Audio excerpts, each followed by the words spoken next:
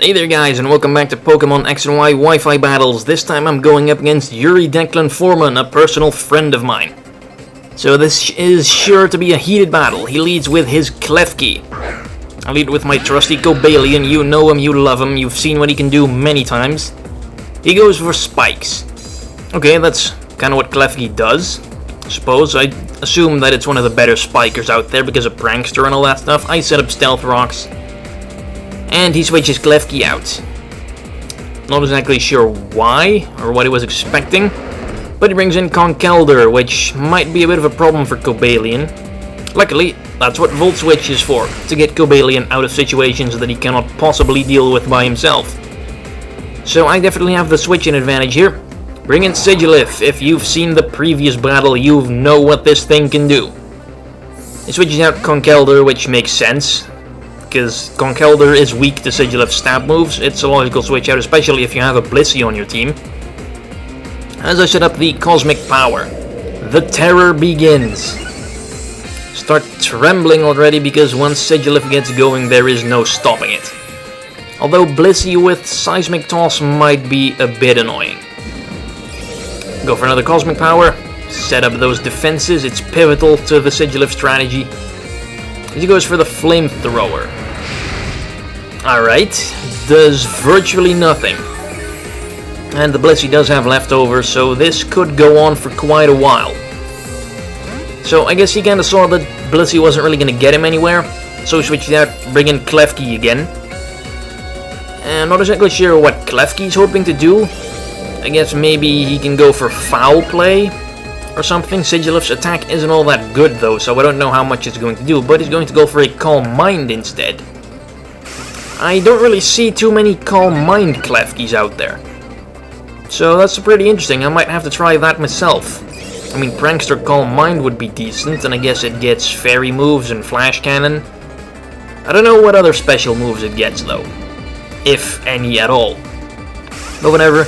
The Calm Mind is going to prove a bit of a problem for me though, because if he raises his special defense, my stored power is not going to do that much in the long run. So I figure I have to shut this thing down somehow. Might as well burn it while it's setting up, at least whittle away at its health that way. Seemed like a good idea at the time. He goes for another Calm Mind, putting him at +3.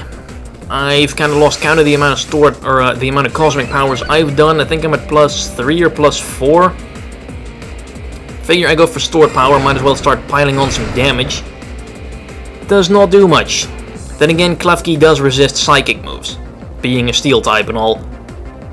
So I poured on some damage. I guess I might as well just keep boosting my defenses, try and hang in there. He goes for Draining Kiss.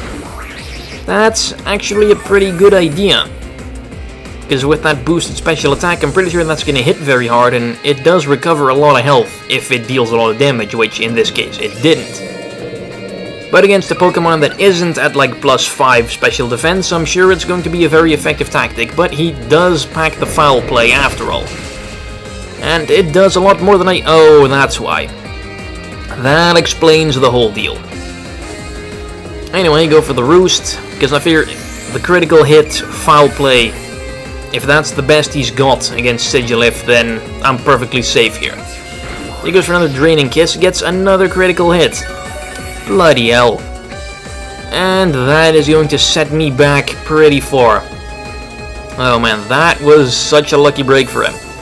Then he switches out Klefki, because I guess he kinda saw that he wasn't going to get anywhere with Klefki either.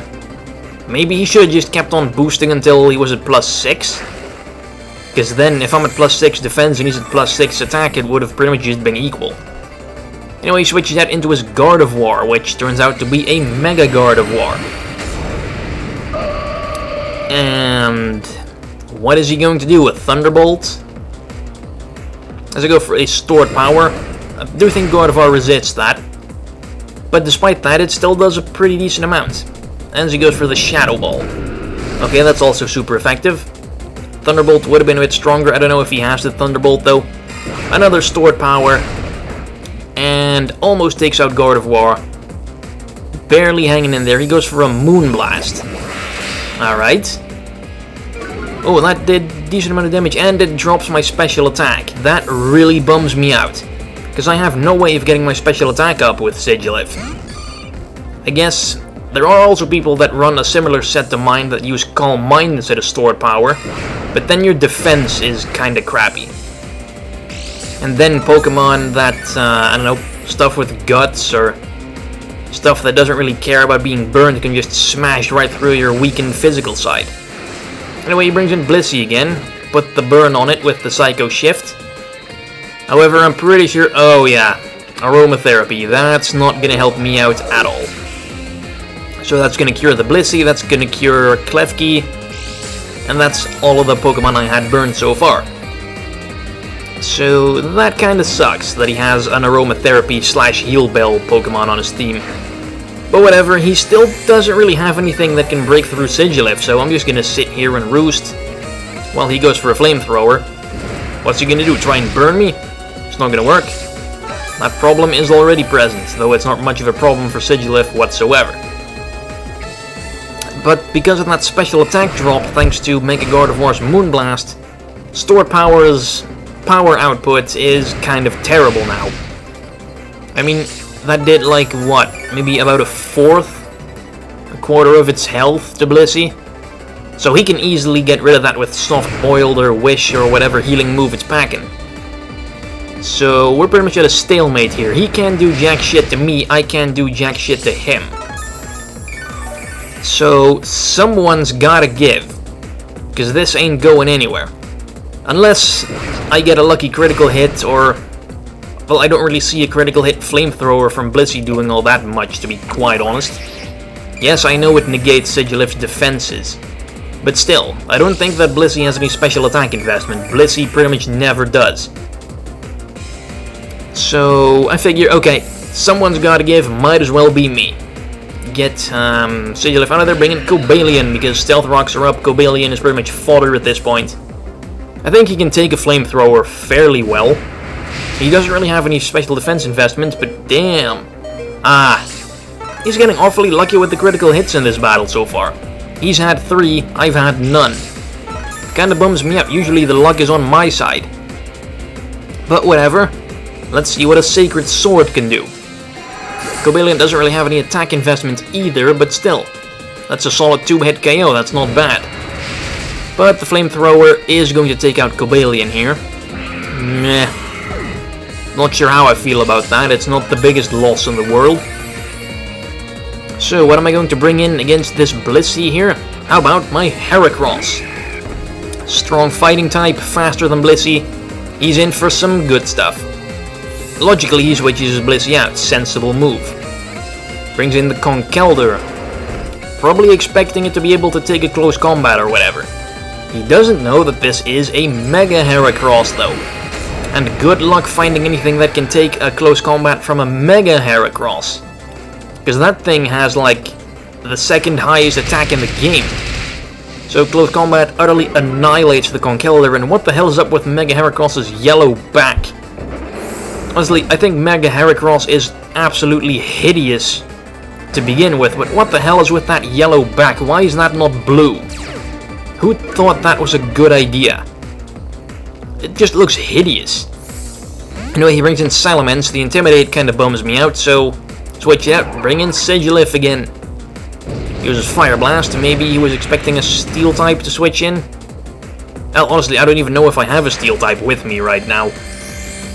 Because I didn't really look at the team preview before I started narrating this, so I have no clue what my Pokemon are. And no clue what his Pokemon are, really. But I do put the burn on him. I think he's not gonna fancy that very much.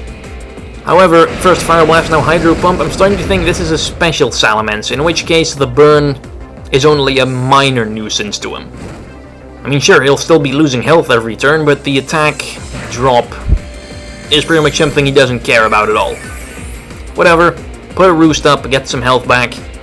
Goes for another Hydro Pump. I'm not entirely sure why he's not firing off a Dragon move yet. I'm assuming that Draco Meteor must be his only Dragon move, because if he had Dragon Pulse, he would have probably used it by now. I know that Dragon Pulse isn't a TM anymore, but doesn't Salamence have that somewhere in his level up move pool? Or as an egg move or something? I'm pretty sure that's the case, but he does finally bust out the Draco Meteor and critical hit again. That's number 4. Honestly now, where's my critical hit game? I would love one as well. But whatever, Salamence is at -2 special attack now. I bring in Victini. You've seen this thing before and it didn't really do much at all. It kinda got its ass kicked all the time. Let's see if it can shine this time. As he brings in Blissey again, makes sense, it's a special wall. But can it survive Victini's onslaught? Go for a Psychic, I don't think it's gonna KO, not even close. That's quite pathetic, Victini. However, another Psychic is probably enough to do him in. Or just fire off a Focus Blast. Because Focus Blast with Victini's ability is not all that horribly inaccurate anymore. I think it adds a good... I don't know exactly how it works, if it adds 10% or just 10% of the original accuracy. So Focus Blast is either 77% accurate or 80% accurate, which is decent. Fire Blast becomes somewhere around 92 to 95% accurate, which makes it really good, as that Klefki just experienced. Honestly, Victini has a lot of those inaccurate moves that are really quite powerful. Brings in Avalugg, that must be quite a move of desperation, because you generally don't bring out Avalugg against a special attacker unless you have no other choice. I'd like to think that I inspired him to use an Avalugg though, seeing as how effective my Avalugg has been in many of my past battles. I hope that I'm inspiring people to use more Avaluggs. And then he brings out Salamence again, I'm assuming... I think that's his last Pokemon at least. He intimidates, Victini is a special attacker, goes for a Thunder, which also becomes pretty accurate. And it also allows Victini to work fairly well in the rain. Salamence goes down. Oh, I guess he must still have something left. Oh yeah, the Guard of War. Oh, but that's going to die to Stealth Rocks. Yep. Well, good battle, my friend. There'll probably be many, many more. Thanks for watching, and I'll see you guys later. Bye-bye.